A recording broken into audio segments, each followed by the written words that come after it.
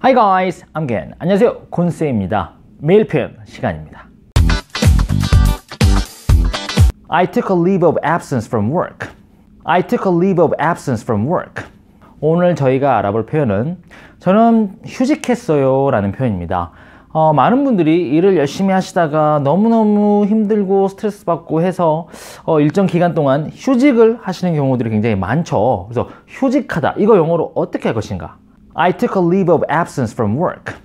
I took a leave of absence. 자, 오늘의 포인트는 leave of absence라는 표현이에요. 자, leave란 말은 보통 이제 휴가라는 의미가 있고요. 그 다음에 of absence, 보통 absence 하면 부재, 없음.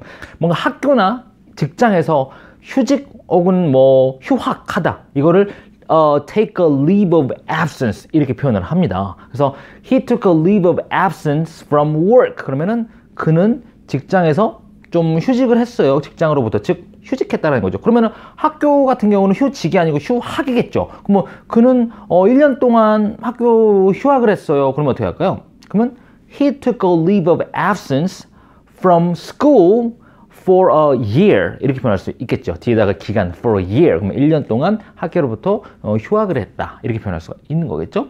또 다른 예를 볼까요? 저는 현재 휴직 중이에요. 뭐 휴학이나 휴직 중이에요. 이런 식으로 현재 내가 지금 그런 상태다, 이럴 때는 어떻게 표현할까요? 그러면은 I'm on, 전치사 on을 넣어요. I'm on a leave of absence 이렇게 표현합니다. I'm on a leave of absence. I'm on a leave of absence. 그럼 저는 지금 휴직 중입니다. 혹은 휴학 중입니다. 이렇게 표현할 수가 있다는 거죠. 그래서 오늘 표현의 포인트 leave of absence, 이거 꼭 기억하시기 바랄게요. 아시겠죠? Alright, thank you for watching. See you next time. Bye-bye.